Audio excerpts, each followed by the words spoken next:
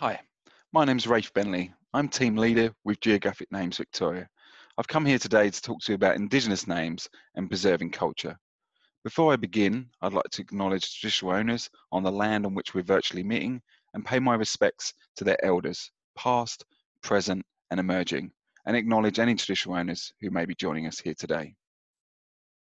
In 2019, the United Nations announced the International Year of Indigenous Languages, which offered the opportunity for Victoria to deliver a series of initiatives to promote and preserve our Aboriginal culture.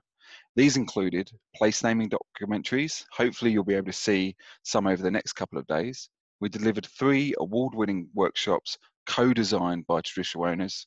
We celebrated International Mother Language Day and supported the River of Language exhibition at Melbourne Museum and the 2019 Indigenous Mapping Workshop in Perth.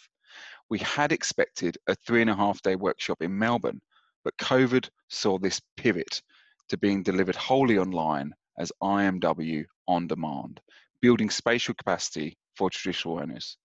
Internally, we named over 120 CBD meeting rooms with traditional language so that staff can use Aboriginal words and language in their everyday interactions.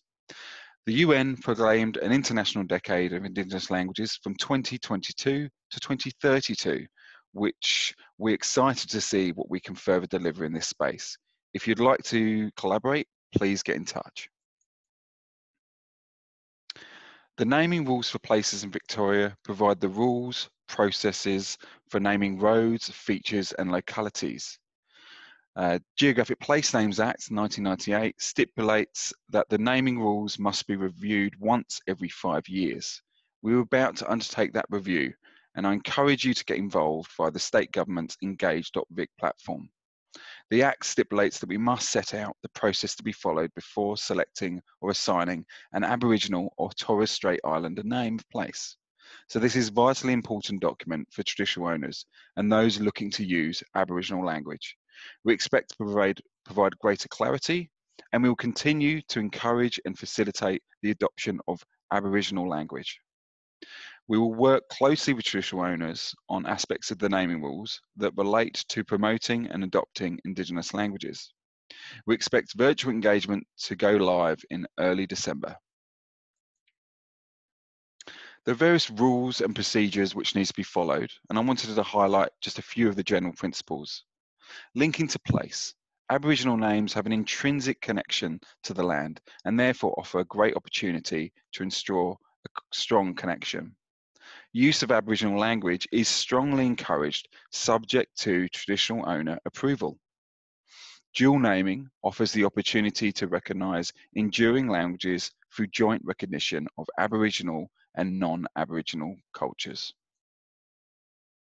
There are 11 registered Aboriginal parties in Victoria, which cover approximately 2/3 of the state. These are your go-to organisations for engaging with traditional owners.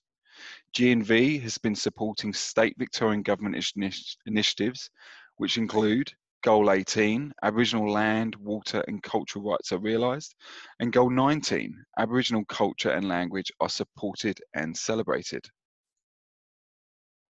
So, let's talk Sustainable Development Goals. Geographic names cover 16 of the 17 SDGs.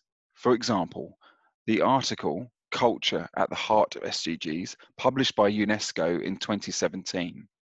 Culture is who we are and what shapes our identity. Drawing the connection into place names provides us all an opportunity to connect to SDGs. For example, Goal 11, making cities and human settlements inclusive, safe, resilient and sustainable. One of the targets calls for strengthening efforts to protect and safeguard the world's cultural and natural heritage. We are doing this here in Victoria, which I've touched on, including the fascinating Budge Bim LiDAR project, which you'll hear more about tomorrow. Goal 8, decent work and economic growth. Cultural heritage that is carefully managed attracts tourism investment in a sustainable way, involving local communities without damaging heritage areas. Engaging with communities to ensure names have a strong link to place promotes culture and could assist in economic growth of Indigenous communities. That's it for me. Thanks for listening. I've hoped you enjoyed my presentation, and if you have any questions or would like to collaborate further, please do not hesitate to get in touch.